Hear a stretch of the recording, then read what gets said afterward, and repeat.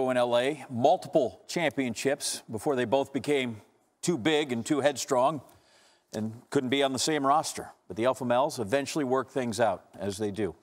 In the wake of yesterday, I guess it would all seem sort of petty right now. Shaq tonight finally able to speak on Kobe's death. I'm working out with Shaquille. I didn't want to believe it. And then everybody's calling me. Is that true?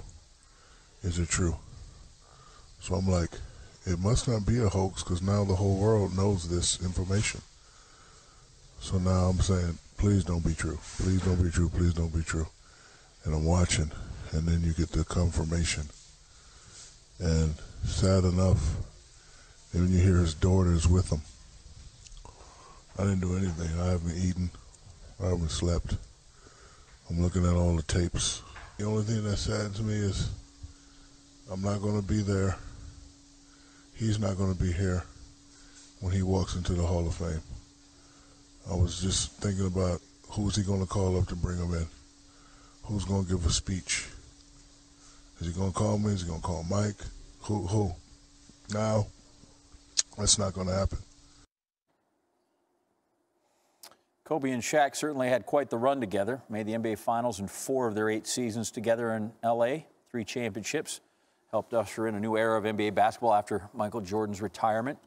Duo also helped lead the Lakers to the best winning percentage in the 8 seasons that they played together. Part of Kobe's unique NBA stardom was the international flair and flavor he brought to the NBA as a bilinguist, a childhood resident of Italy from age 6 to 13. His dad played pro ball there, Joe, and an NBA hero to teenagers like Luka Doncic. Just 29 days ago, Mavericks visiting L.A., Kobe is with daughter Gigi right there, courtside. And check this out. Third quarter, Doncic turns around. He hears someone say something, and oh, it's Kobe. And he turns around and look at the look on his daughter's face. Such a beautiful moment. Here's Luka on the moment and what Kobe said. He was talking, so I was like, he was talking my language, and I saw Kobe, and I was like really surprised. What did he say? I can't say that. I can say that. Too many curse words or what? I don't know. It was like somebody was talking to me and I turned around and I was like, I saw Kobe. I was like, what is going on? I was surprised. I was shocked. How's his accent? Great. Such a cool moment. Then after the game, listen in as Kobe introduces Luka to his daughter Gigi.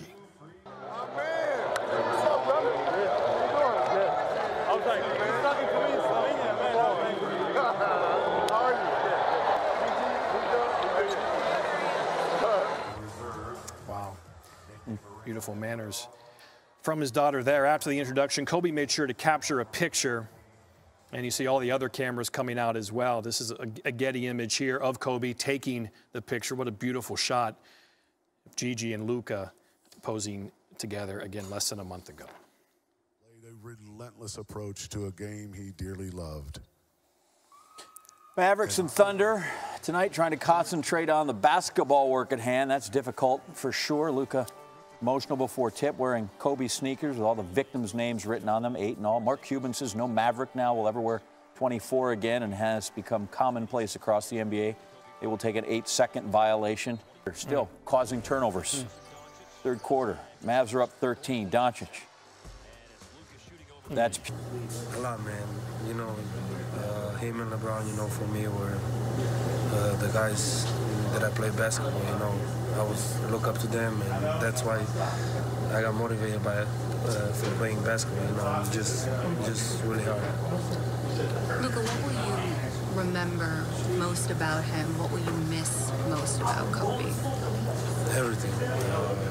Obviously, that one time about a month ago in Staples, you know, when he talked to me, you know, it was just something special.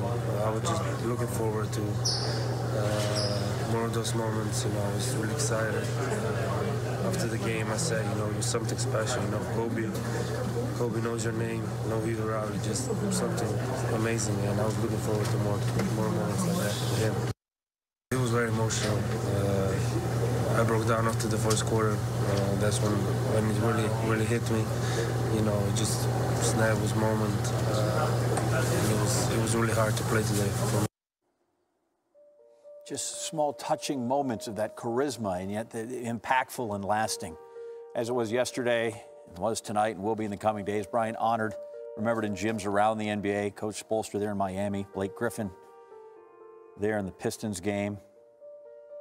In Chicago, Zach LaVine, the Bulls, took a moment silent. Hard work, I feel like that was one of the biggest things that he instilled in me was his hard work, and I try to bring that to my game and his passion for the game, how ruthless he was and as a competitor. But it was more than that, as a basketball player, but, he was a father. There was more families on there, and it's just terrible what happened, man. And, it's just such a loss in so many different ways. I'm absolutely devastated, but my heart.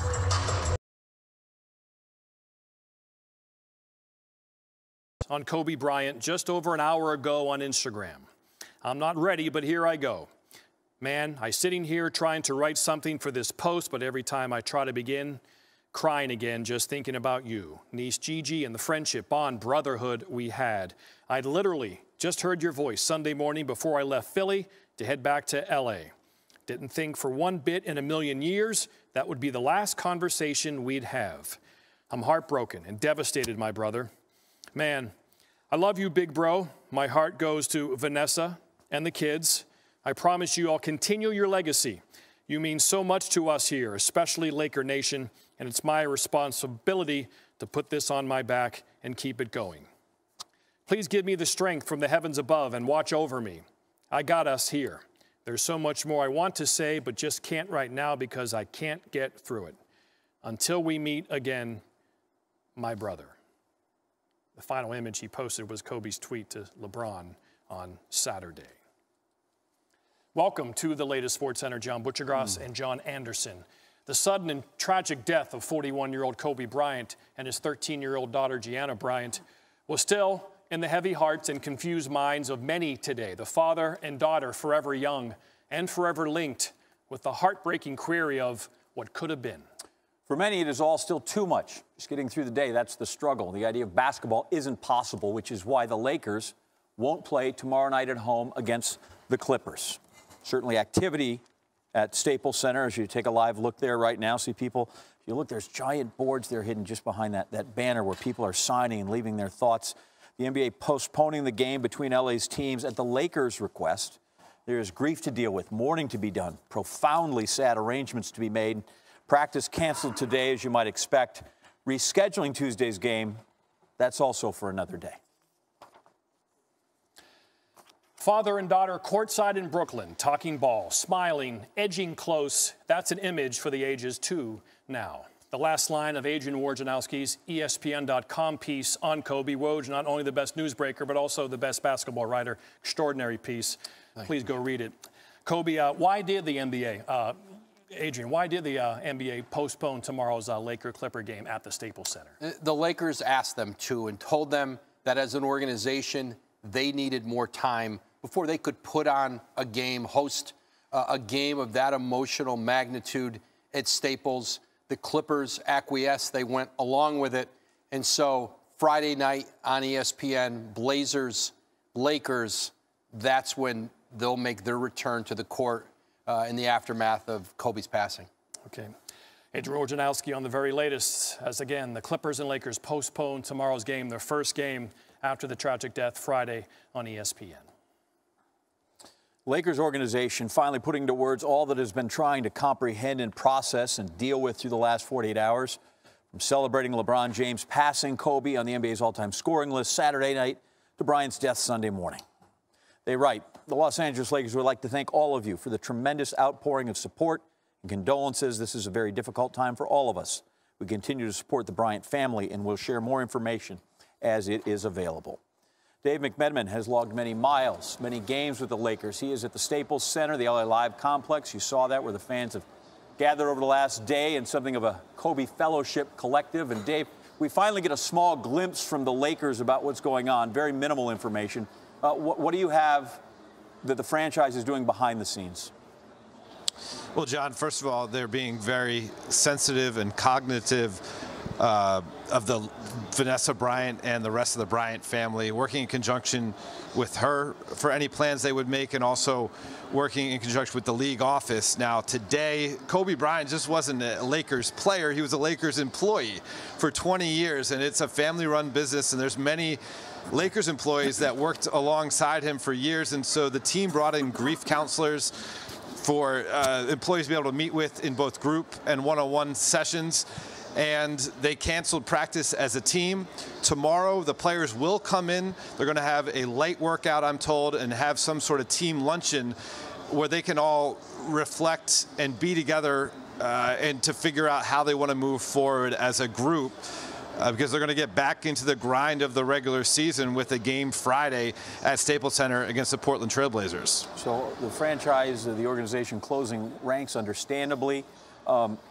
You haven't been able to talk to anybody currently on the roster, but former Lakers, obviously, you know, we hear the Laker for life thing. What are you hearing from those fellows that you've talked to? Yeah, John, I spoke to Jordan Farmar today, and he told me that I've barely been able to go an hour without breaking down crying since I heard the news yesterday. Similar sentiments coming from Luke Walton and Brian Shaw, who was both a player and a coach with Kobe Bryant. Josh Powell, who was a bench player on those Pau Gasol Kobe championship teams and really developed a bond there. And then Gilbert Arenas, a former opponent of Kobe's, who has young children in the Southern California area and got to know Kobe in his post-playing career. He told me that Kobe told him this summer, you have so much knowledge to give to the game, you should really think about finding an outlet for that. And Gilbert told me, I got to do it. I got to listen to what Kobe told me. The days of wild Gilbert are over. You know, if that's the type of impact that Kobe can have posthumously, that's saying a lot. Dave McMenamin in Los Angeles, where he still will have a story to cover tomorrow. It just will not be the Lakers-Clippers game. Thank you, Dave. Current Laker Anthony Davis posted this photo with Kobe from the 2012 Olympics when Team USA won a gold medal. Man, this is a tough one for me. You were the first guy to put me under your wing and show me the ins and outs of the league. Had so many great convos about When we found out at the beginning of practice, and everybody just stopped in their tracks and basically sat down on the floor in disbelief, and nobody said a word because there's no words to describe what everybody was feeling, and everybody just sort of wandered off and went home. We didn't know what to do, and today we got on the plane and just had a workout, and just still just in absolute shock about the news. UConn women's basketball team paid tribute to Gianna Bryant tonight, leaving her a spot on their bench, one she'll never get to claim. We hear from their head